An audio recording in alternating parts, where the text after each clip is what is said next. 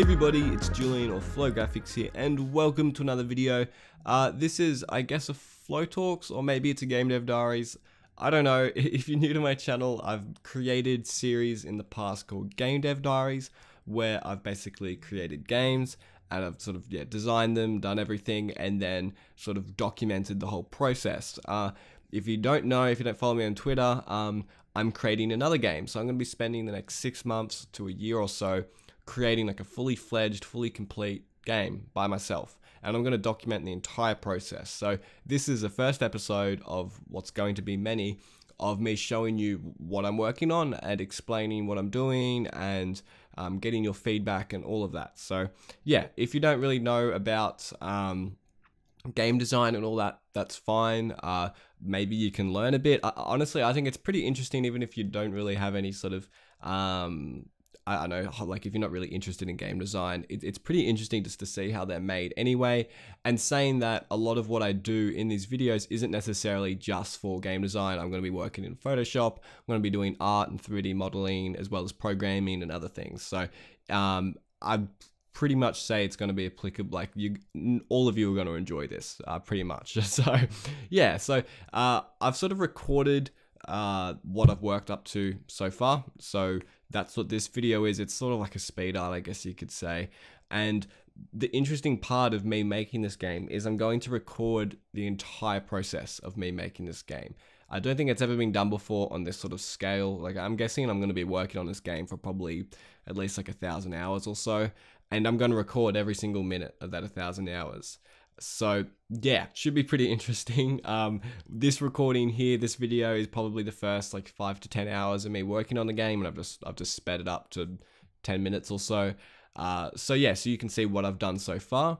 And at the end of all this, a year from now, or however long it takes me to make the game, I'm basically going to release a video to YouTube, but with as long as YouTube will let me sort of make a video. Let's say it's like 100 hours. And yeah, and that's going to be the entire process of me making a game. I'm going to upload from start to finish a speed art of like a year in time of me making a game, of every single minute I've made this game. So every time I work on it, on this game, I'm going to be recording my screen no matter what. Even if it's to do with like 3D modeling or Photoshop or anything to do with this game, I'm recording my screen. And technically there's going to be like documentation and actual video recording of every single part, every single step of me making this game. And I think that'll be really interesting. Yeah, for myself to look back upon, as well as, you know, a year from now, me uploading that video would just be super interesting. And hopefully you guys will find it's really interesting too. But it also means I'm going to be sharing with you along the way as well, the process. So hopefully every 2 weeks or so, I'll be uploading a video. They might not all be sort of like this speed art sort of way where I just talk over it. I might be actually sort of in real time going over the game and going through things and giving tutorials and all that as well. Just depends on, I guess, what I've worked on in that past sort of week or so. So I'll talk a bit about what I've worked on so far and a bit about the actual game itself. So what the game is, it's a one-player game. It's very similar to a game that I previously worked on called Tension. I guess it's almost like the successor to that game in like a one-player version. And yeah, it's going to be a very similar art style and all that as well. So it's basically one player, top-down isometric 3D puzzle game. I say one player, though there's two characters in the game that one player controls, and you sort of have to do like co-op sort of multiplayer with yourself. So you basically need to move both of these characters yourself and work together in order to get through the levels. And that's what makes this game interesting and different. That's something that happened in the last game I made called Tension, except it was 2-player. Imagine exactly what I'm talking about, except it's a 2-player game. Individual people control the individual characters, and the characters were joined by a rope, and you couldn't go like far away from each other because you're physically joined by a rope. But then that rope could interact with the environment, and you could pull things and do all sorts of stuff with it. So this is sort of like the one-player version of that game that's a bit more refined and all that. So I'm going to be using some sort of traits from that game going forward, but that's basically how it works. And in this video, I've just sort of creating the basics. So what I did is just created a capsule, which was going to be the player. And then I sort of made a script where basically detects my mouse movement on the screen and then translates my mouse movement to like real world space movement. And then I just made the player's rotation just look at wherever my mouse is on the screen. So you can see a little blue sphere on the screen right now to the right of the blue player. And what that blue sphere is, you can see when I play the game, that sphere moves with my mouse and it actually like clings to the ground. So that's what I was talking about. It basically just makes my mouse project a sphere forwards, and then whenever that sphere hits something, obviously it's going to hit the ground, and wherever that is, that's where the player moves towards. So if you click down on your mouse, the player moves towards that sphere. So that's the basic sort of movement system that I've going to use for this game. So I did that, and then I got a bit carried away. I added a little cloak for the player, and then you can see me working on like cloth physics. Probably way too early to be working on cloth physics. I just got carried away because I just absolutely love cloth physics, and it just looks so cool, and I just couldn't not do it. So yeah, and then the next sort of few minutes I sort of work on the player swapping. So because you're going to be swapping in between the players, I need to create a system where you can either select one player, or you can select the other player, or you can select both players, and you can just keep sort of swapping through all of that. As well as jumping and just sort of general interacting with the environment. And then I think right at the end, I just work on like player respawning and their checkpoints and things like that. And that's pretty much what I've done so far. I've just created a basic movement system for the characters, sort of like a swapping system, so you can swap between what character you want to use. And then also you can detect, I made like a system where you can control where the characters spawn in the world and their checkpoints as well. And yeah, that's basically where I'm up to. The next 2 weeks or so, I'm going to be working on like death. I'm basically going to make like the first level. It'll probably just be like a bridge and a couple of interactable blocks. I'm not sure what they're going to be yet, but I'll make like a couple of traps and some blocks that you can move around and do things with.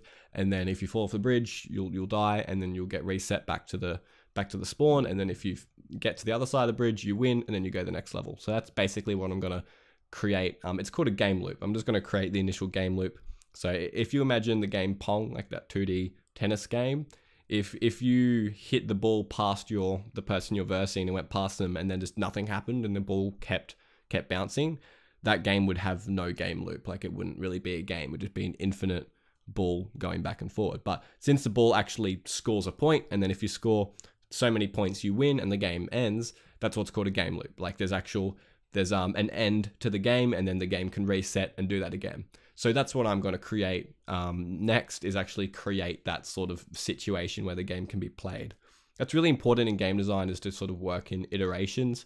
It's sort of like project management theory as well, like work in sprints, sort of work every few weeks, build everything up together. I don't want to get too technical about it, but yeah, in game design, it's just really good to, rather than just focusing all your time on one thing, and then when that one thing's really perfectly done, then you move on to the next thing, and then you make that next thing perfect, and then you move on to the next thing. You work on sort of as much as you can all at the same time, and just make everything good enough, or just okay, to where you have a working prototype for your game.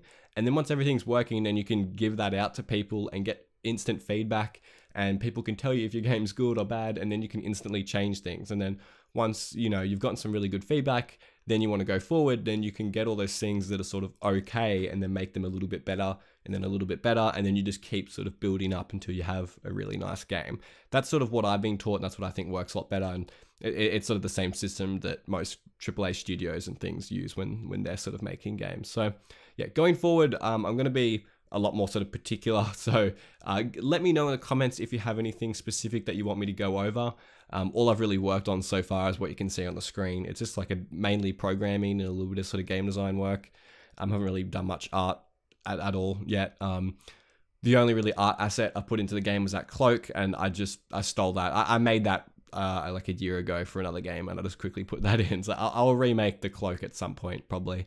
But yeah, this game's 99% completely made from scratch. You can see all the programming, everything I'm doing now is completely from scratch. I'm not borrowing anything else from any other games.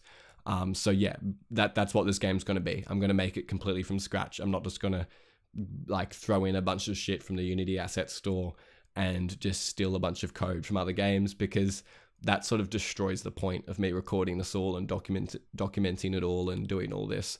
I want to do it from the ground up, which is important. So yeah, I hope you guys sort of like this video and like this style of videos. I know the Game Dev Diaries were pretty popular before when I did them like a year ago. So hopefully you guys can get back into it. And you know, this really isn't just me showcasing the game to you. I want to get all of your feedback as well. I want to make this like a really cool experience where I can sort of work with all you guys for the next year or so, get all your feedback, and then let's say, you know, 6 months to a year from now, I'll have a finished game that's playable that you can go get on Steam, and you may have actually made some changes to that game. Like maybe you comment on the video, say, hey, you should do this like this. And I'm like, yeah, totally, that's a really good idea. And then I change it, and then you can go play the game, and what you said, the input that you gave would actually be in the game. I think that's really special. So that's what I sort of want to create over the next few months creating this game. So I hope you enjoyed the video. Like I said, I'll be a lot more specific in the next sort of episodes, going over specific things and why I created them and all that.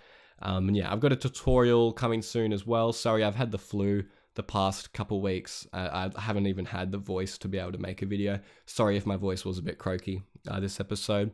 I usually tell you guys to say weird things in the comments for Flow Talk, so why not let's do it for game design. I'm guessing most of you guys are going to be interested in games, so comment your favorite game in the comments. Just whatever your favorite all-time favorite game is, comment it in the comments. I'd have to say for me, it'd probably be Rust. It's on Steam. It's a PC game called Rust. It's like a survival first-person game. Really fun game. I have way too many hours in that game. It has sucked away my life. But yeah, tell me what you guys' favorite game is. I'd love to know. So, as always, everybody, I hope you have an amazing day. It's been Julian or Flow Graphics here. See ya.